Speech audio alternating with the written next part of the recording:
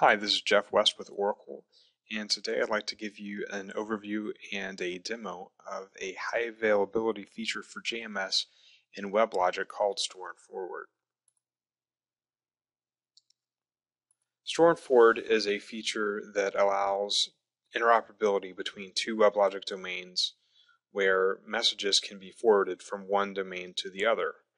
Messages are stored locally on the source domain before they're sent to the remote domain, which allows a high availability when the remote server is not available. So when messages come into the local server, they're stored and sent to the remote server when that server is available. It's similar in concept to the messaging bridge feature in previous WebLogic versions, but it is faster and more scalable.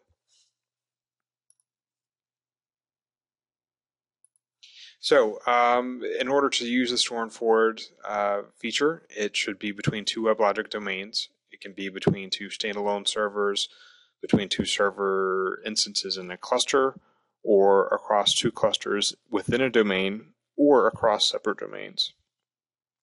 Store and forward is not for interoperating with previous versions of WebLogic older than 9x. And also, it does not work when you want to send messages from WebLogic to Glassfish or MQ series or vice versa.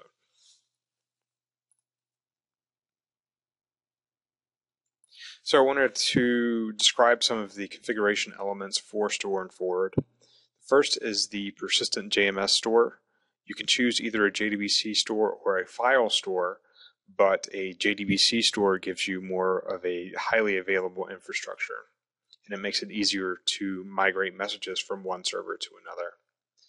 In addition, there is a store and forward remote context which defines the URL that will be used to connect to send messages.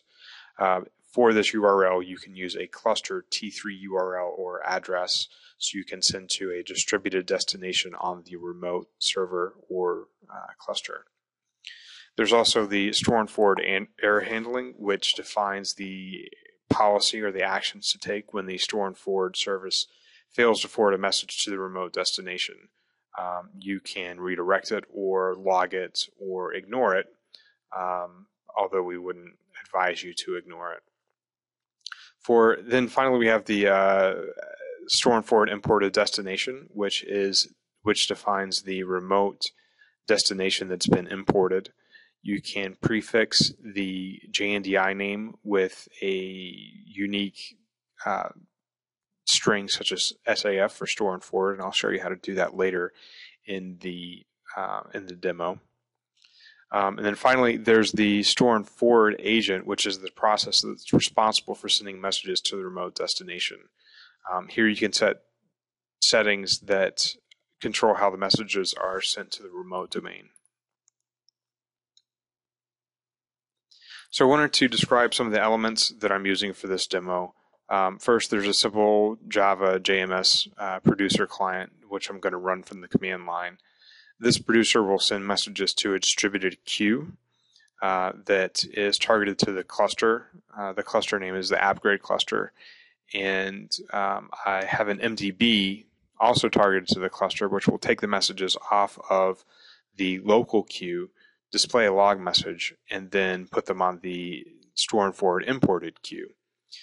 I'm just doing this for the demo purposes. It's not required to have this type of architecture when you are using store and forward, but as you'll see in the demo, it will show how messages arrive on the local domain and then are sent to the remote domain. And then finally, on the remote domain, I have a message-driven bean, which takes messages off of the remote queue and displays a message on the screen. So in the demo, I'll show you how messages that are sent to a destination that's not available are stored locally, and then when that remote destination is available, the messages will be delivered. And also, for the demo, we'll be sending messages to a remote destination that is a distributed destination. Next, I'd like to walk you through the configuration that we'll be using. Here I have a cluster that has 2 managed servers, and each of those managed servers has a JMS server. So now I'll walk you through the JMS module that I have configured for store and forward. I've got a connection factory and a queue on the local server, and that's where the MDB will be listening to before it forwards.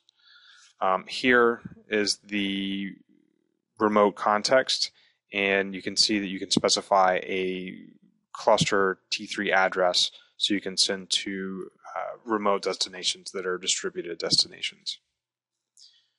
Next, here's the configuration that we'll be using for the error handling. Here we're just going to leave it the default to be logging the messages and not redirecting them. Next, we'll take a look at the importer destinations. Here you can see you can specify JNDI prefix and the remote context and error handling to use for the store and forward. You can import both queues and topics. Here I've imported a queue and you specify the remote JNDI name there. Let's take a quick look at the JNDI tree to see what it looks like with the prefix. So here we have the SAF prefix, and here's the full path to the domain, or to the imported queue. We'll see here that it's the imported store and forward queue. So also you can override the JNDI name. Take the opportunity to say WebLogic is awesome and use that for the JNDI name. So we'll activate those changes and then take a look at the JNDI tree, and we'll see that the new name for the queue is there, and there it is. WebLogic is awesome, and there it is again, the imported store and forward queue.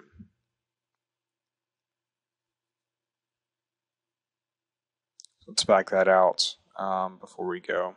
So for non-persistent messages, you can have different levels, qualities of service, but it's advisable to make most of the messages persistent.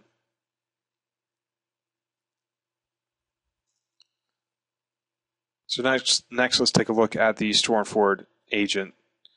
This is, again, the process that actually takes the messages and delivers them on the remote destination. Here you set the persistent store and the agent type. The agent type is for, it's either sending or receiving or both. The receiving portion is only applicable for the WSRM, the Web Services Reliable Messaging, and we're not going to be using that for this demo.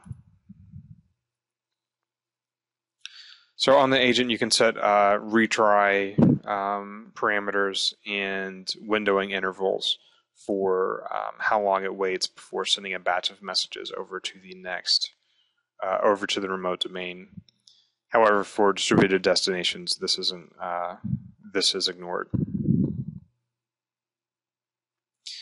So you can also monitor, use the WebLogic Admin Console to monitor the settings or the messages and metrics that are going through the server. So let's go ahead and get started with the demo. First, I'm going to send messages to the AppGrid domain, the local domain for this example, and we'll see that the log message is being displayed as the messages are being consumed. For the purpose of the demo, I have a 1-second delay before the next message is consumed. That way we can see the messages flow from one side to the other. So let's log back into the admin console and take a look at the store and forward agent and see what we can monitor there. So here we can see that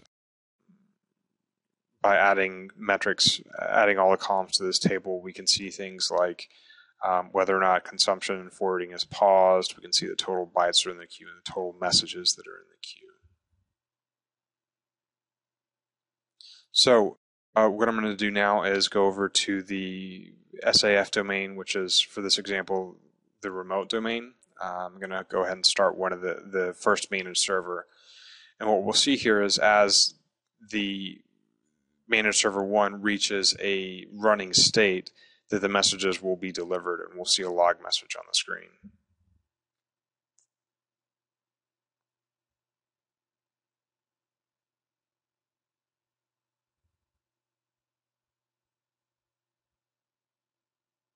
Okay, so now the server's up and running, and we're seeing the messages being delivered on the remote destination.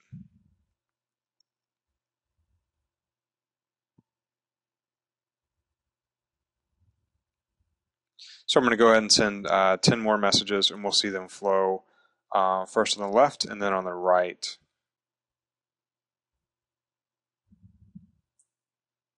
So now we see the messages being delivered in the remote domain on the remote server.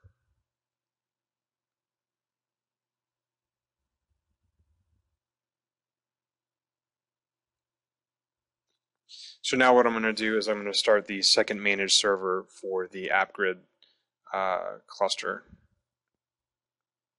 And we'll see that, so in this case, I am sending messages to a distributed destination from my client. Then those messages are going to be delivered or forwarded from both of the local managed servers to the single remote destination.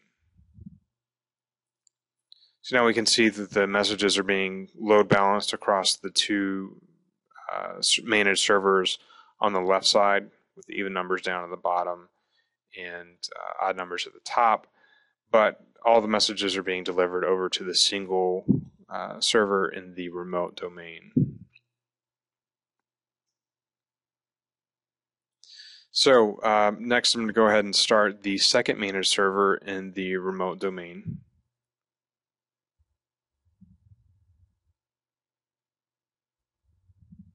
So in the remote domain, I have a single distributed queue with most of the default settings.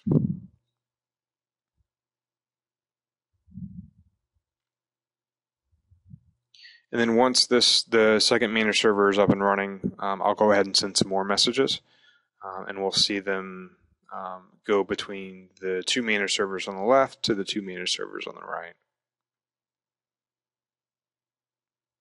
So here we go, and send 10 more messages. And now we see them going from the left side to the right side.